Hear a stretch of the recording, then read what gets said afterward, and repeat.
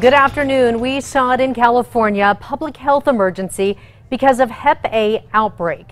Now, the highly contagious illness, usually spread by poor hygiene, is here in Albuquerque. News 13's Rebecca Atkins is live downtown with what's being done about it. Rebecca?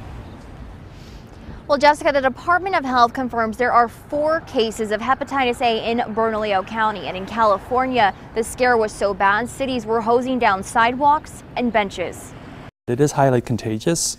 It can be through handling of food or water. Albuquerque shelters are on alert as the State Department of Health issued a hepatitis A outbreak, an illness primarily impacting the homeless first.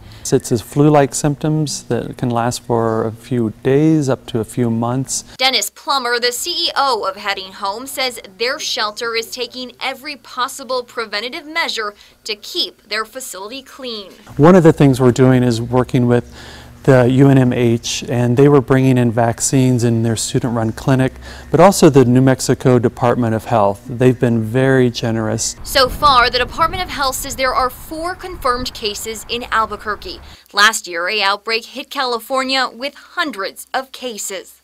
When you have somebody who may be carrying that germ or bacteria with them, you may not be around them, but you're on a city bus or you're touching a doorknob of a public restroom. Cities in California were giving vaccines, hosing down sidewalks, and cleaning public spaces, something Albuquerque may have to do. The unfortunate thing is that we know that Hep A is not responding to the hand creams, which we always are in stock with. So instead, they're using a mixture of bleach and water.